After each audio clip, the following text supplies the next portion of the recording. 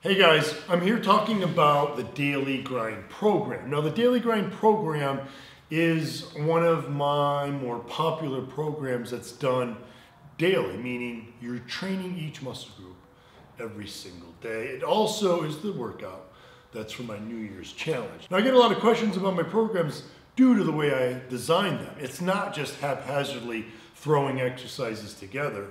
There's actually science involved. And so the question I'm answering today is, why in the Daily Grind do I have you supersetting the bench press with bent over barbell row? Now in my Superman program, I also have you doing the bench press and the row. So you'll see throughout my programs, it's a common superset that I do because it's a push and a pull. And as I'm demonstrating here, you can see that movement.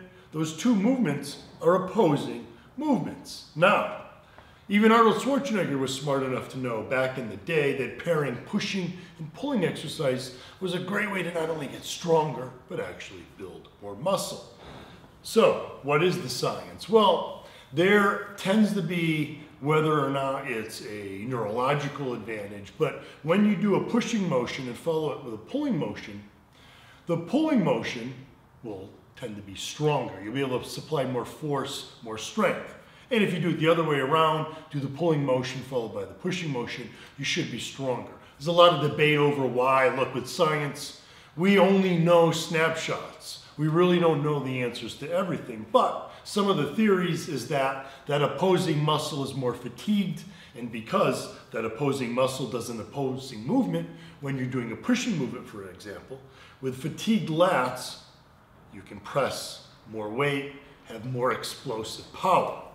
It's one of those theories. It also may be due to a neurological advantage, as I mentioned, but what we do know is that it's definitely beneficial for numerous reasons. In the real world, it produces more muscle strength, and supersetting opposing muscle groups has also been shown to increase muscle size and fat loss. And the reason it works for fat loss is the research has shown that supersetting muscle groups like that actually increases the number of calories you burn during and after workout by about 30%. More calorie burn, more fat burn. So let me demonstrate how to do the movement. And the tip here is you can do it right here on the bench. That's all, one station right here. You don't have to have two bars, so, which is why, another reason, it's convenience. This way you don't lose your spot in a busy gym. People say, I can't do supersets. I can't take up two spots. I train Monday nights at 5. There's about 500 people in my gym. If I even blink, I'm gonna lose a bench. No, right here, you've got both exercises done in the same spot, because that's important. If you can't get the workout done, what's the point of doing the workout? So you're gonna do the bench press, taking it to failure here, and remember, watch my video on how to determine your perfect grip on the bench press. Also watch my video on elbow position as well. But you take it to failure. So now I've done my pushing movement. Now I'm gonna just flip right around. And a good barometer for pushing and pulling strength, as research shows, is your bench press and your row strength. So guys, you shouldn't really need to change the weight that much.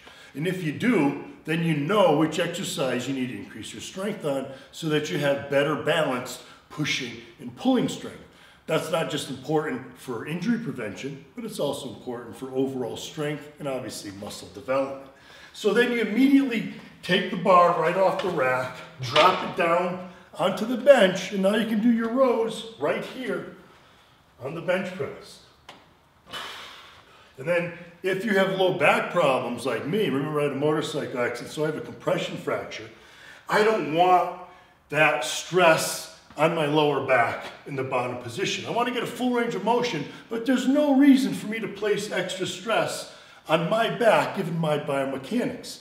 A little tip here is I use the bench to release the stress on my back, still get a full range of motion, still get to target those lats.